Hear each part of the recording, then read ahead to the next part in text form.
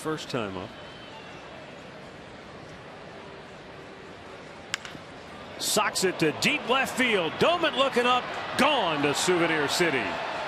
Russ Canzler's first home run gets the Indians on the board, and it slices that Minnesota lead in half. It's now 4-2. Well, they come right back and did it in a hurry. It looked like he hit a hanging breaking ball. So Canzler gets his first homer, first pair of RBIs. That ball got out of here in a hurry. A nice line drive. Watch the location. A spinner on the inside part of the plate. He was quick on it, and it got out of here quickly. It is now a 4-2 ball game.